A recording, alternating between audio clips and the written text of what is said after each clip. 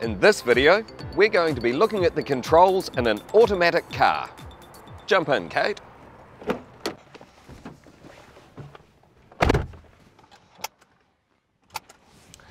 Okay, Kate, welcome to your first lesson.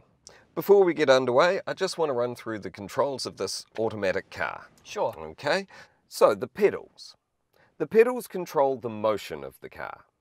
So down here on the floor, you'll see we've got two pedals. On the right, you've got an accelerator. Sure. That controls the speed of the car. The one on the left is your brake, okay, and that of course slows down or stops the car. Your foot will be positioned in front of the brake pedal, your right foot, with the ball of your foot resting on the pedal, and your heel towards the ground. Then to go to the accelerator, you simply pivot your foot across at a 45-degree angle. No worries. And touch down on the accelerator.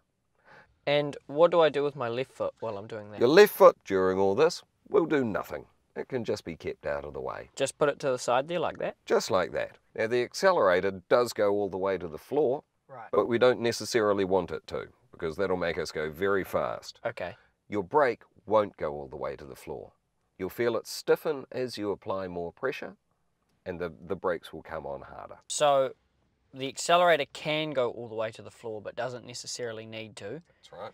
The brake will get tighter the more pressure I apply, and my left foot just stays to the side and keeps out the way. Perfect. Sure. Next, the gear shift, which you move with your left hand. And you can see written down the side of the console a bunch of letters and numbers. Okay, so we'll just talk you through those. At the top we have P, that stands for park. Okay. When that's selected, the wheels are locked and the car shouldn't be able to go anywhere. Right. If it's in park, it's a good idea to use it in conjunction with the handbrake. Okay, just in case one fails, the other's there just to make sure the car doesn't go anywhere. Sure thing. And should I use the park and handbrake even when I'm on the flat? Absolutely. Okay. Yep, it doesn't take much of a gradient to start the car rolling. Also a strong gust of wind can set it off. Okay. All right. The next is R, and that's for reverse. Naturally enough, we select that when we want to go backwards. Okay. Next one down is N, that stands for neutral. When the car's in neutral, it can freewheel, so it can go either forwards or back. Sure. Down from that we have D, which stands for drive, and that will operate all of your forward gears, low, second and third. That's the one that you'll use most often, and the car will automatically change up and down between those gears. Sure. Down from that, we've got second and L. Right. So these are your low gears. Those are selected when you need a bit more control. You might be going up or down a steep gradient or towing something heavy, or something like if the car's a bit cold and you need to get up a steep driveway, put it in low and just use that until it warms up. Okay. It just stops the car from selecting the next gear up. Sure. Okay, so it just makes life a little easier on the transmission.